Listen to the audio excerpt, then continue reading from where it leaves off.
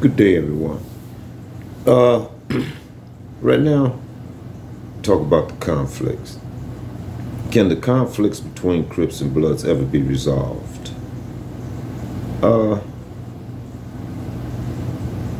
Look at all the conflicts going on between Crips versus Crips, Crips versus Bloods. And I was wondering, could they ever be resolved? Because they've been going on for so long. Let's look at it this way. Let's look at it this way. Crips versus Bloods has been going on for at least 47, 48 years. Consistently. There have been little lulls, but consistently. 46 years. 47.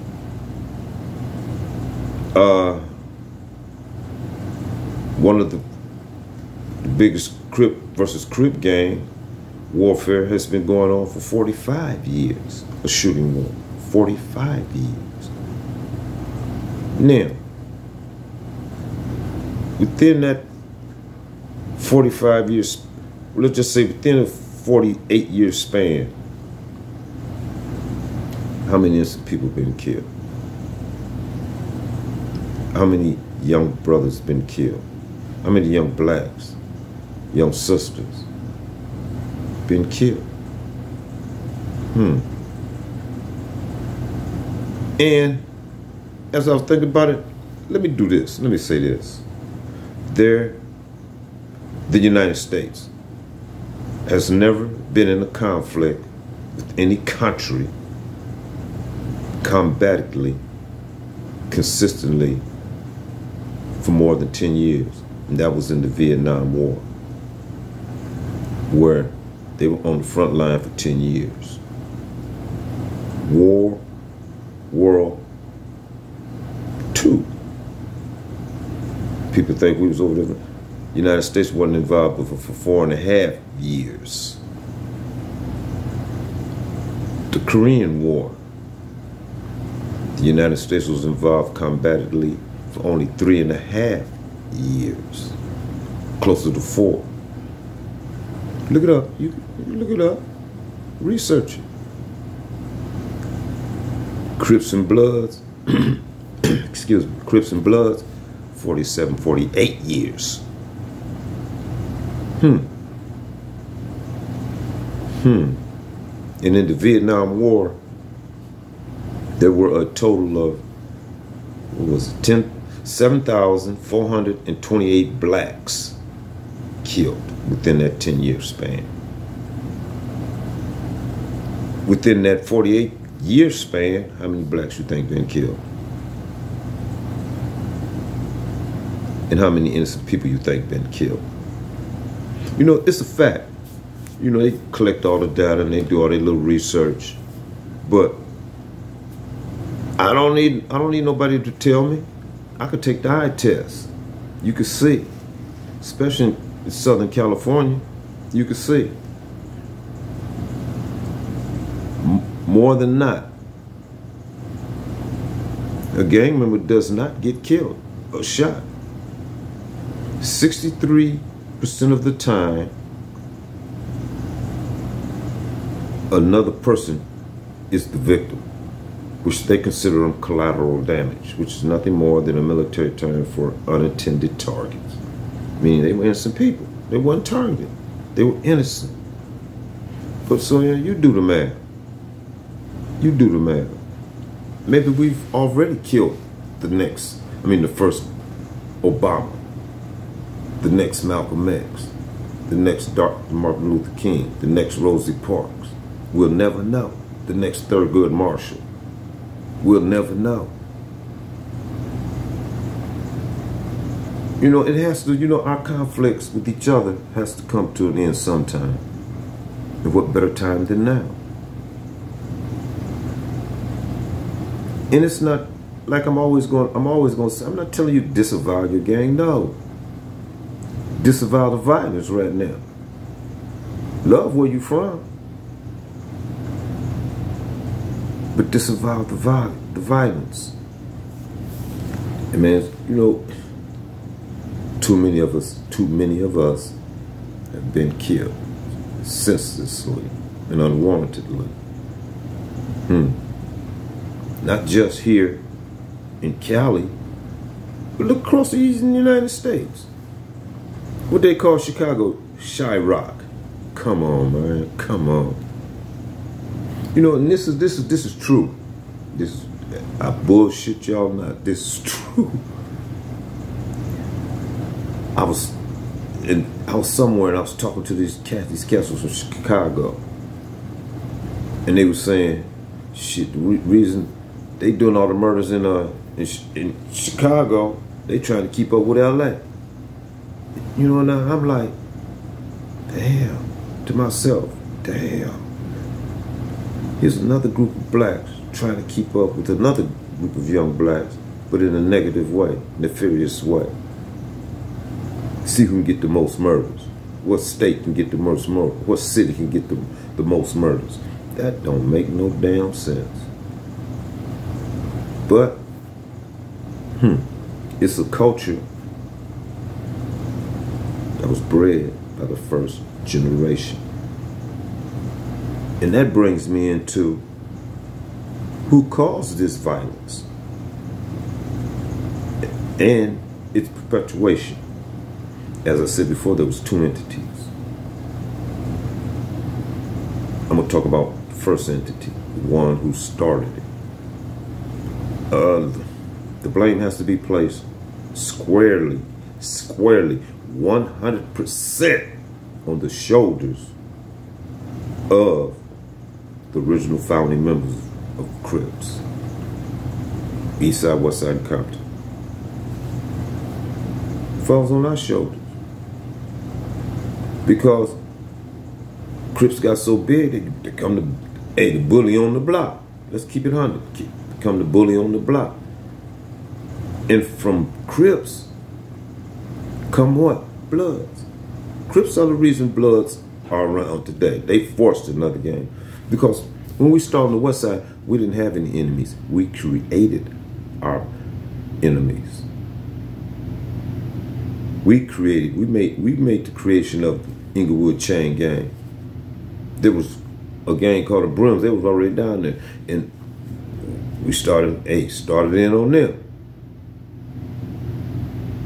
But they wasn't called Bloods then, they were just called Brims. And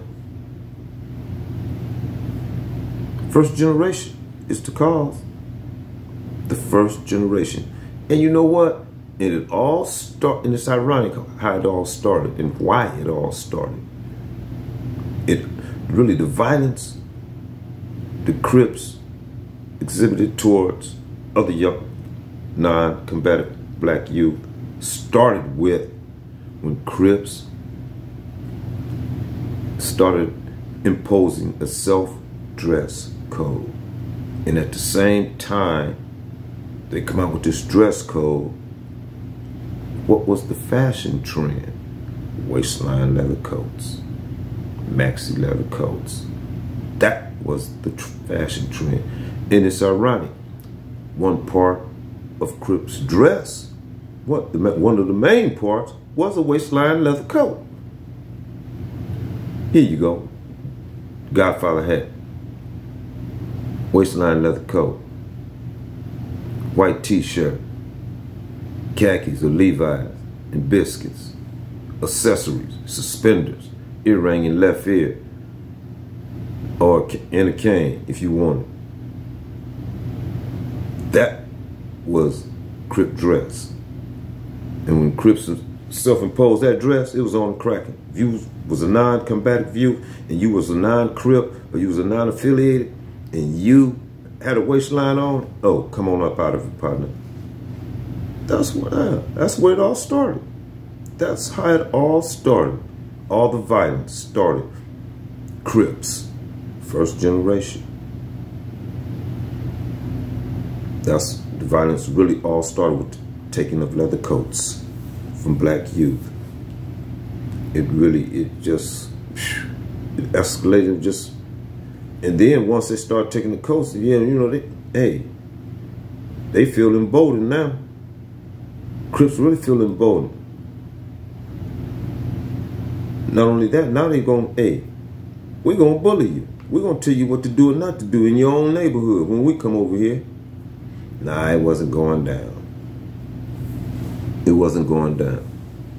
So, the first generation. And then the second generation did nothing more than take what we built and ran with it. That's all. It was nothing new. They took the violence and ran with it. Because the first generation said, this is how we do it. And they ran with it. The third generation, the same way, took from the second and the first and ran with it.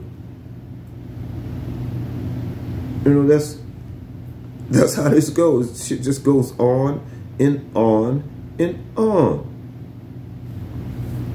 And over a 40-year period, let's just say over a 45-year period, how many blacks been killed? I'm gonna go back to this. How many blacks you think been killed? Hundreds? A couple thousand? Huh? But you have to remember, the decade of the 90s was labeled the decade of death because the county and the city combined had more than excess of 1,000 murders a month for every month, every year of that decade. That's just the 90s decade. What do you think about the 80s? Well, about 77, 76, when the shit really started, when they really wasn't keeping too many records, accurate records, what do you think then? Up until now, how many blacks you think been killed? Is the conflicts gonna ever stop?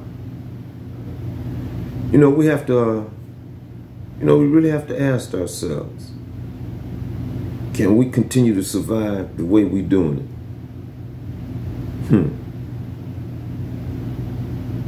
Because for one, we're doing ourselves no good, especially Crips, especially the brand.